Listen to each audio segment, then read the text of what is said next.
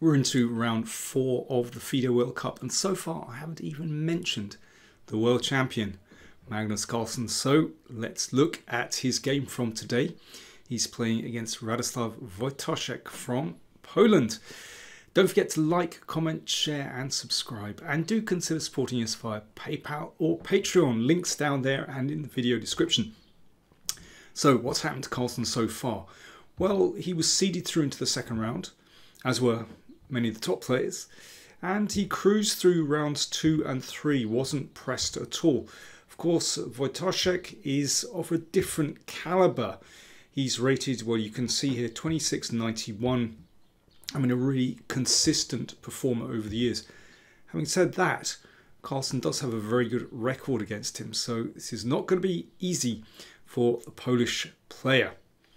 So here, of course, normal line of the Catalan is to take on c4, but those lines, well, white often gets a slight advantage, and they're pretty steady, and I think that suits Wojtaszek's style actually with white. You know, he likes a slight advantage as a classical player, likes pressing, but Carlsen preferred here to keep the tension and play something a little bit unusual, advancing the a pawn. So queen c2, good move. What white wants to do is to prepare the break e4, and this is pretty standard, and yep, comes straight away. Well, here what black does not want to play is take on e4. This is exactly what white wants. White has a beautiful center, can use the e5 square soon, rook d1 and knight e5. Really nice position, but yeah, that's not black's idea. So bishop b7 from Carlsen, just solidifying the d5 point, and of course if the pawn is pushed, then the knight drops back to d7. Rook d1 seems reasonable, getting this rook out, and knight a6. So a very tense situation in the middle. If the pawns are exchanged here, then black will be able to use the c-file. And here, well, Wojtaszek decides to close the position with e5, which is reasonable. And here he took on d5. Another way of playing this for white is to play a3 to shut that knight out of the game. But you have to contend with c5, and the position kind of blows open there if, or has the potential to, if pawn takes pawn, then bishop takes pawn. And white has yet to develop. This is the problem. So that's why Wojtaszek took on d5. And here this is a big crossroads for black, because you know you can recapture with either pawn, and you can also play knight b4. Knight b4 played by Carlsen, and that pushes the queen to perhaps not such a great position. b1. So white's piece is, you know, on the queen side a bit locked in. And here is a major decision from Carlsen. He's thought for almost 6 minutes here. You could play knight takes, and if knight e4, so that threatens a knight g5 move, h6, but then you're going to play c5 and break out. But I think the move that Carlsen was probably concerned about was queen e4, transferring the queen to the king side and then knight e4, and that's dangerous. So c takes d5. Carlsen keeps it pretty regular. So now basically what we've got on the board is a pawn structure that you might see typically from the French defense. But it's not exactly like a French defense, because that minor piece on g2 normally would be on this diagonal, and if that bishop could transfer to this diagonal, then I think white would be doing very well.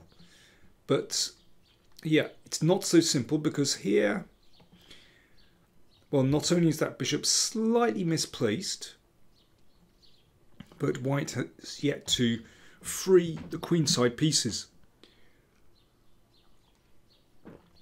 So bishop a6 from Carlsen. So yeah, just as in the French defense, if this bishop can reach this diagonal, then that does give black counterplay. Knight e3, rook c8. So it's about time that that knight was pushed back. And yeah, that little rearrangement of the pieces, the knight did stand on a6. Now it's on c6, a much better square. So that little shuffle over the last few moves certainly benefits Carlsen. Nevertheless, white's position is very secure here. Centre is secure for the moment anyway. I mean, I would assess this position as just slightly better for white, but it's very tense. At some moment, black is going to have to break out. So here, what's the breakout move? Well, it's going to be f6. So, for example, well, the move we would like to play is h4 to start the initiative on the king side, but then f6, takes, and, you know, there is a little bit of pressure here. Once again, these pieces don't look too clever on the queen side. Black certainly has counterplay there. So that's why b3 was played, in order to perhaps defend this pawn chain by the bishop. f6 is still possible actually, but Carlsen went for b5 and just gaining territory on this side of the board. And well, if the position opens on the queen side, then Carlsen's going to be pretty happy. So a4. And now here, quite a big crossroads actually. Carlsen took quite a committal decision to play bishop e2 and exchanged off that bishop. Obviously we'll look at that in a second, but another plan is to play more slowly with queen b6 and then bring this bishop round to b6 with some pressure here. I mean, white can withstand that, but it's kind of an interesting idea, and you know, maybe play for f6 then. In any case, bishop e2 played, and that, I mean, this is an interesting move because the rook really ideally wants to play to e1, but that's simply not possible because the d-pawn drops. So rook d2 played, and then the exchange, but you can see the rook, well, blocks that bishop. Pieces tread on each other's toes a little bit here, and that gives Carlsen the chance to break with pawn to f6. And now the position is really starting to boil. Carlsen opening up the f-file while that bishop is loose and these pieces stuck on the queen side. So for example, if pawn takes pawn, there's actually a lovely tactic here. Knight takes pawn. So knight takes bishop, check, threatened. And if rook takes, then bishop takes, and that slices through here, and there's all kinds of tactics going on in this position. This is actually very good for black.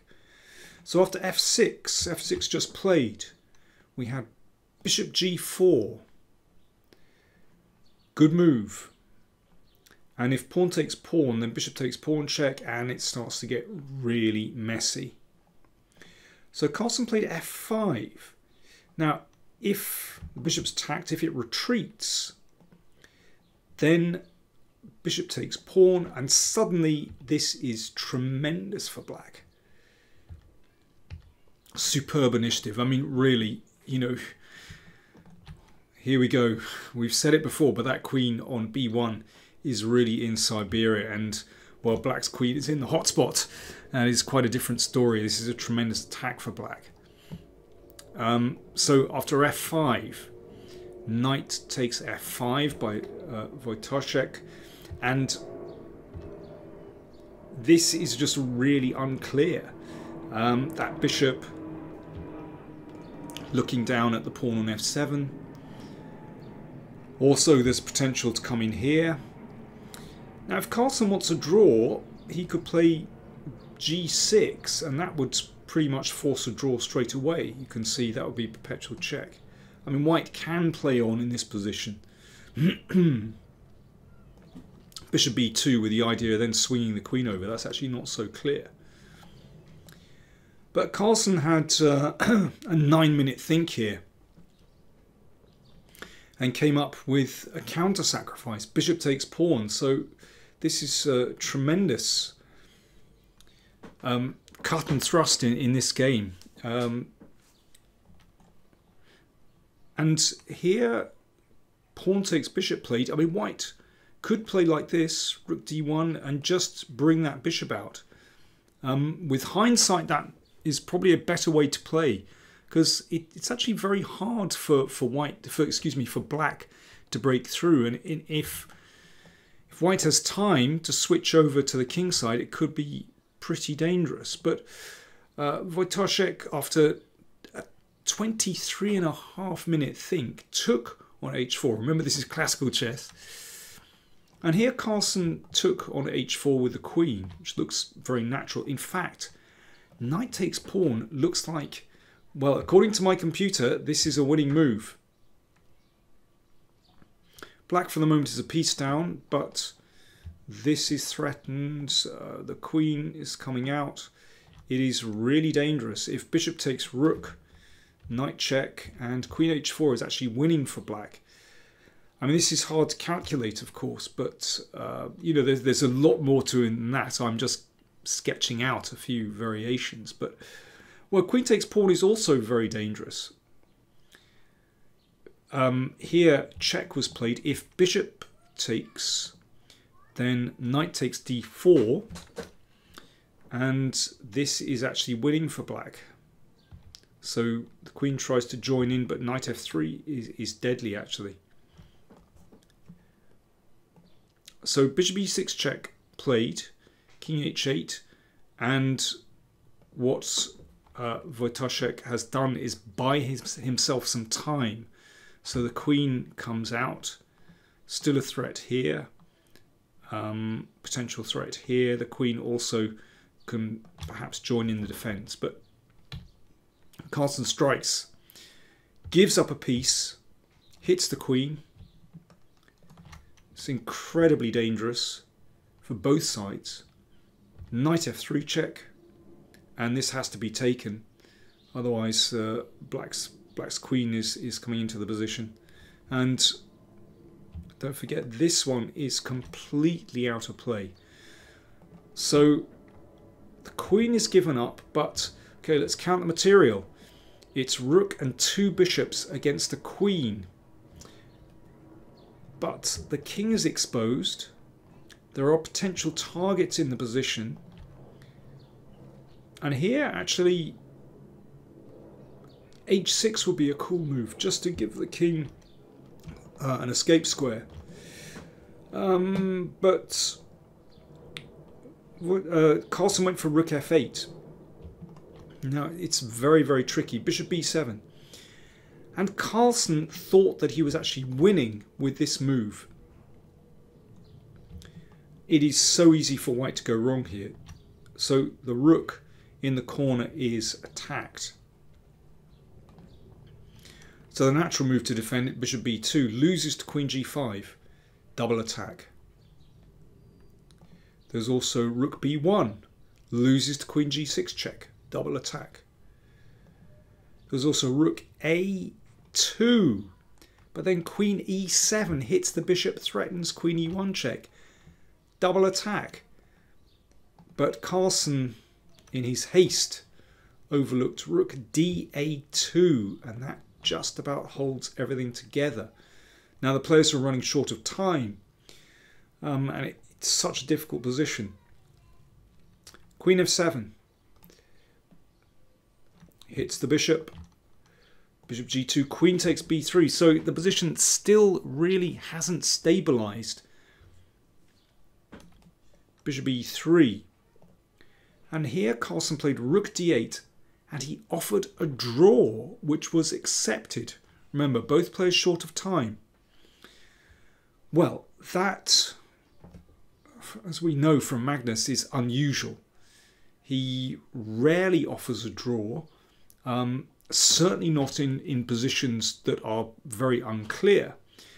But I think this shows that Magnus has great intent in this tournament. It's a pragmatic decision.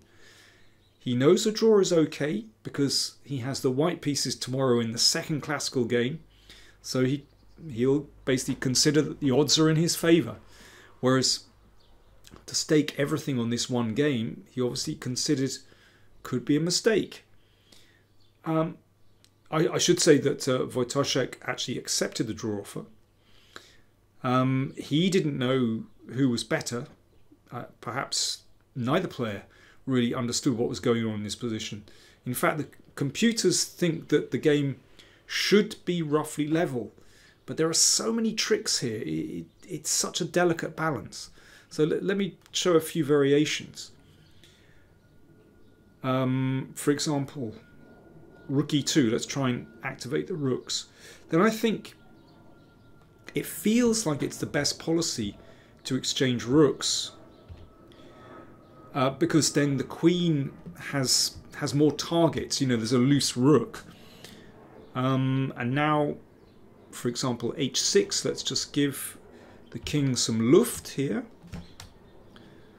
Okay, rook c1. The rook activates. Now, if white can actually organize his pieces and get an attack against the king, then that could be nasty. But queen d3, well, that covers the e4 square, covers this diagonal. That's important. And now, well, the game could end like this. Rook c5, check. Here, check. That's perpetual check, etc. Or if black tries to push this pawn, the rook goes behind. Here, bishop d5, b2. Okay, the threat is to queen, and then bishop here. And actually, white is holding this position. So, for example, check. This is just a draw by perpetual check again, like this, and so on. And actually here, well, white is holding. Black can't make progress. If queen takes pawn, rook takes. That is potentially risky for black to play because, you know, if white, as I said, manages to organize that the rook comes down here, then yeah, could be unpleasant. I mean, I'm sure this is probably equal as well, but anyway, still incredibly complicated. But just to repeat, rook d8, Carlsen offered a draw which was accepted. Incredibly tense game, but Carlsen obviously missed opportunities there, as I've shown. Will he be beating himself up? Don't know. I think both players will probably be happy with the draw, actually. You know, it's such a complicated position, very easy to go wrong. A draw probably, yeah, probably quite happy, both sides. So there we go. Classical Game 2 comes tomorrow. Like I said, don't forget to like, comment, share and subscribe. Remember, there's a discount on all merch on the PowerPlayChess online shop. So if you want to get your Octopus Knight t-shirts or your Queen in Siberian mug,